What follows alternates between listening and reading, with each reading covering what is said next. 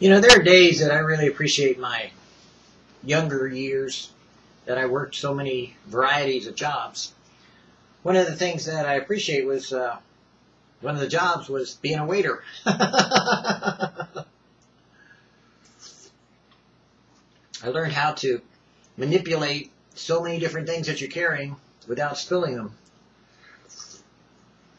And in so doing, it gave me a better appreciation of not only service work in serving others, but also it enabled me to construct things and to be able to talk and relate scriptures as I was either seating or getting seated or, putting a bunch of books down so the camera's elevated and in a different perspective and making everything work together for good. But studying Proverbs was something that I did in my lifetime when I was very young, as a young born-again Christian. And it made me very, I'll admit, pragmatic, made me very practical, gave me a better understanding of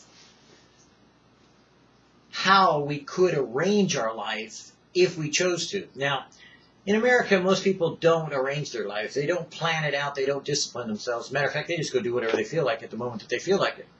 And we've been trained up to get away with that. But God has a plan. He has a design and He has a purpose. If you watch plants, how they grow, or if you watch the geese when they fly, you see things, there is an order to things.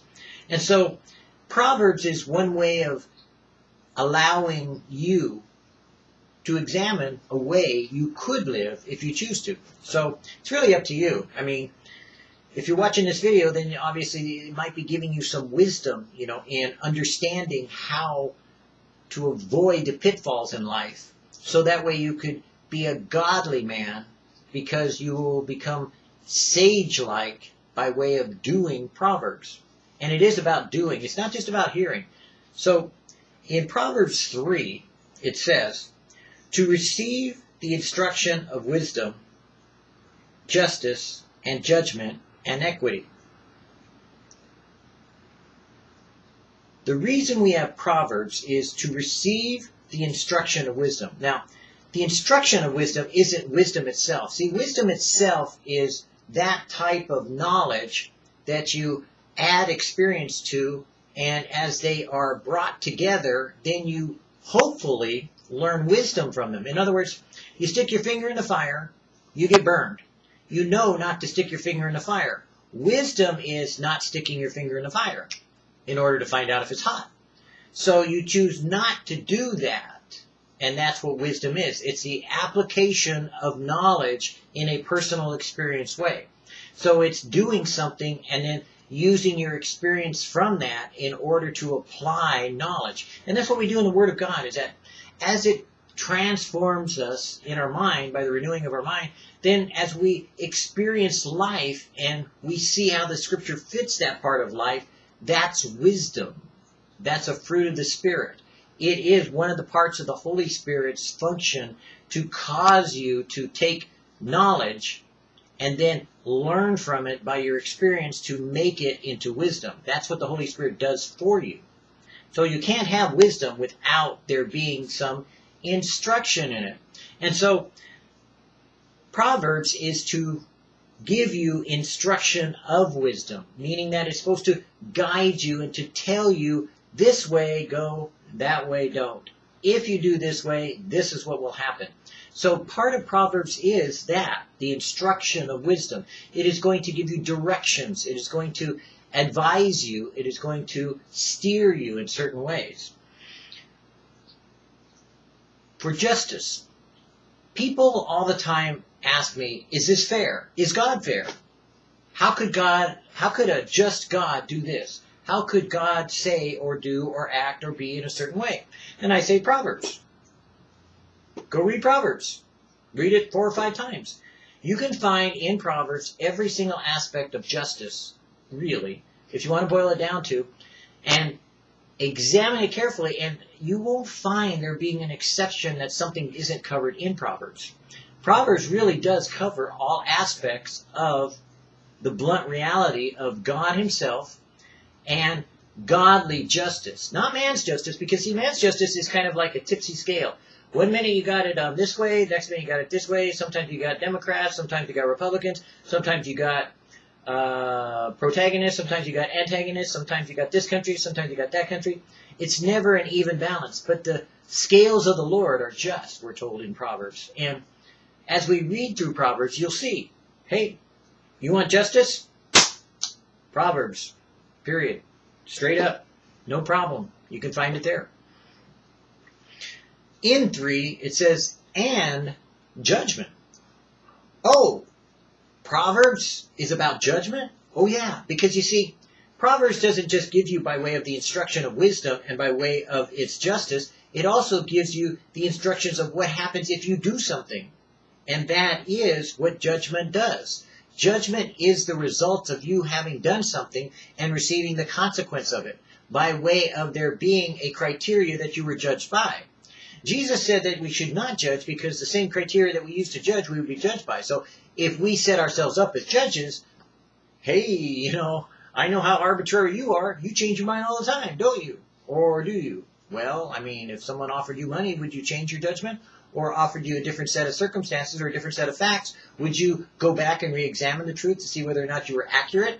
So what is real judgment? Judgment comes from God. God is the only judge there is. We cannot use our own judgment because man looks on the outward things and God looks on the heart.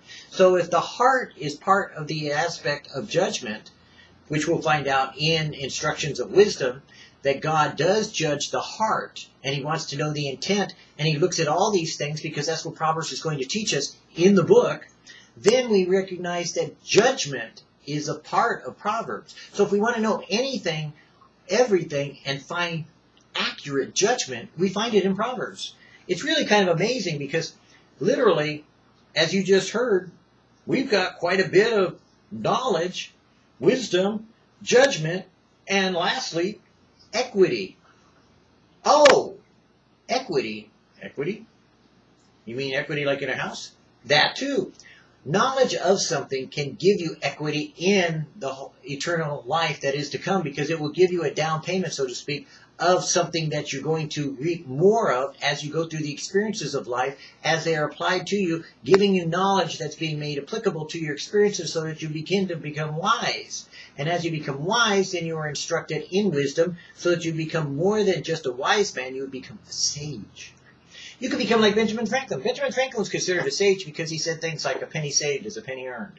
Well, it's obviously not, because really, a penny saved is a penny saved. It's not earned anywhere because you had to earn it in order to get the penny in the first place. You weren't given a penny, so a penny saved is not a penny earned. A penny is already a penny. So you had to have gotten it by way of some kind of earning with which you had a transaction, with which you were used a penny in order to get that transaction. Then you put it into a savings, which means that a penny saved is a penny saved. But a penny earned would be an interest of the penny if there was interest on it, which Benjamin Franklin didn't say. How do you think like that? Proverbs. You want to know what a Jew thinks like? Proverbs. Although James Michener once wrote a book called The Source, which he said that if you really want to think like one of the characters in the book, said if you really want to think like a Jew, read Leviticus 5 times. Straight through. By the time you get done with it, you'll be thinking Jewish. In equity, as you examine Proverbs, you'll see why it's a equal scale. It doesn't say for the wicked only or the righteous only. It says everyone. It isn't about despair. It's about the wisdom and instruction with which to know that God is just, that God is fair, that God is equitable. He is equal in all his dealings. He doesn't make the chosen people exceptional, and he doesn't make the Christian exceptional. He deals with the righteous and the ungodly equally. Wow. Really? Yeah. For God so loved the world that he gave his only begotten Son, that whosoever believeth in him should not perish but have everlasting life. That's equitable. The whole world is getting the salvation message.